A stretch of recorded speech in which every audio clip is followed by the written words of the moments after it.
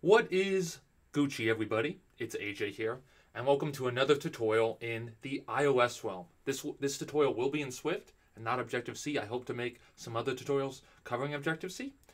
I'm still trying to learn it myself, though. Post me a link to where I can learn some more Objective-C in below, and I'll try to have some links, more Swift links. Maybe that'll be my video tomorrow of where are more better Swift resources. But in this video, I want to make a project about what the difference between a frame of a view is and a bounds of a view. And this is very important in constructing the UI of your app. And while it's very easy to construct a basic UI of an iPhone application for any of the applications you've used, like the Facebook application or Snapchat, as you notice, probably have a very complicated UI and you probably couldn't make it on your own. Or if you've seen all these UIs, but they're not the simple drag and drop parts that maybe you're accustomed to if you're a beginner in iOS. So I'm going to make a new project. I'm going to call it bounds and frame, and it's going to be in Swift. Don't use core data. Save it anywhere you want. And we're going to get the project started. I'm not going to do anything. I'm just going to go straight to the view controller and boom. Okay?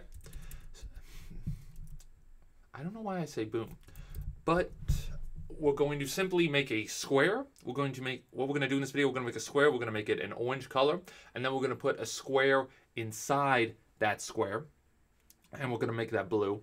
And I'm going to illustrate the field and bounds principle. So we're going to make a variable. We're going to call it square1. This is going to be square1, and this is going to be a UI view, and it's going to take a frame. It's going to take a parameter called frame, and what that is, it's a CG rectangle.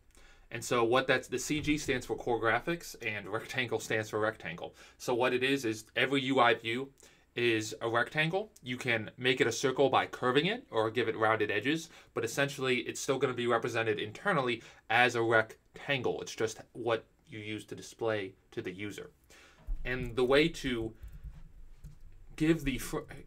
make a rectangle is to use the CGRect make method. Now, what are 4 parameters you need in a rectangle? Well, you need the starting point, 0 and the X and Y coordinate, the starting point, which in this case I'm going to call 50, and I'll make this 100, and then we'll make the width and height a square, so we'll make it 100 by 100.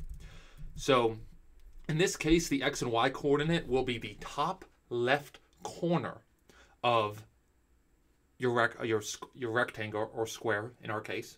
And that is very important, that most coordinate systems in computers, most graphic systems, start from the top left corner. Now I will show more of what I mean in a second when I run the app. And so also what we're going to do is we're going to quickly make the background color orange. And we can do that by calling UI color and using the class function orange color to return an orange color to the background color. And then within our automatically made view controller, we're going to call the view of the whole screen, and we're going to add our square1. And now we're going to run the app. So now I can describe frame. Okay? So now, hopefully, if we get to run the app, everything's starting up.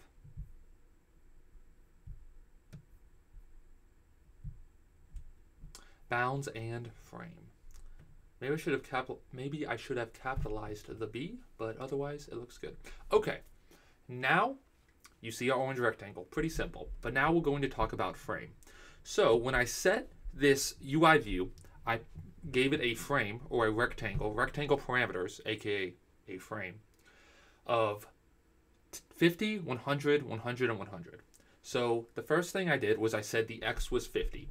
And so this X is starting from the top left corner on the simulator, or on even your physical iPhone if you have one.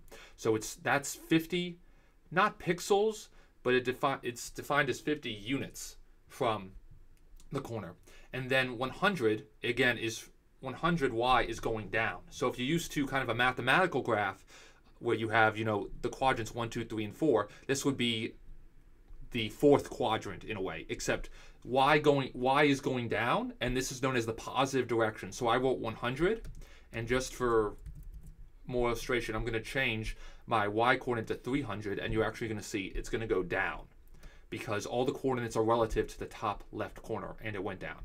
And then so my width and height are 100, making it a perfect square.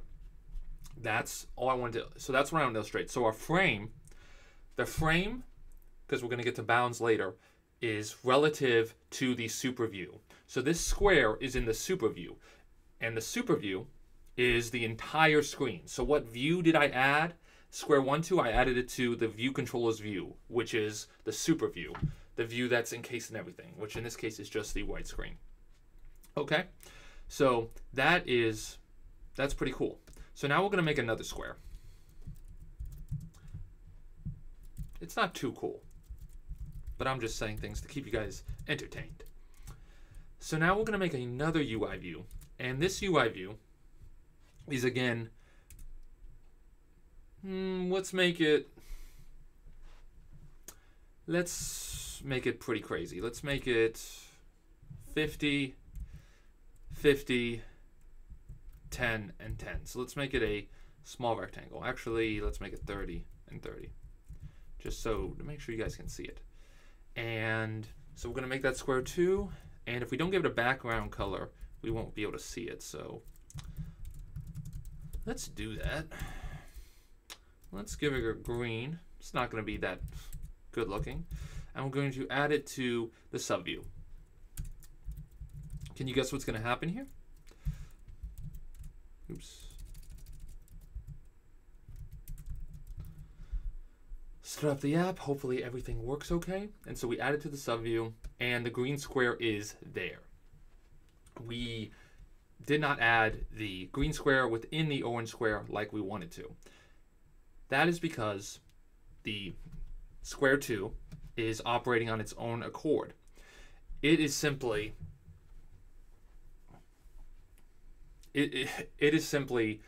doing what it wants to do without caring about the other subview because we haven't added it to its own subview. And what I mean by that is that every view is kind of recursive, meaning I can add a view within a view within a view.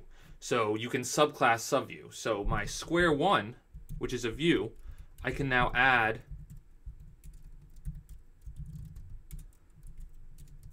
my square 2. And let me see if this works. Now I've added the green square within the orange square. And so now those frames, those coordinates, that 50, 50, 30, 30, are now relative to the top left corner of the orange square, the square 1 view. So now that I've done that, all that matters to the green UI view, the green square, are the super views. And the super view is just the orange square. So it's using its coordinates of the super view to place itself within the orange square. And it did a beautiful job. So that's the frame. And in the next episode, we're going to cover the view.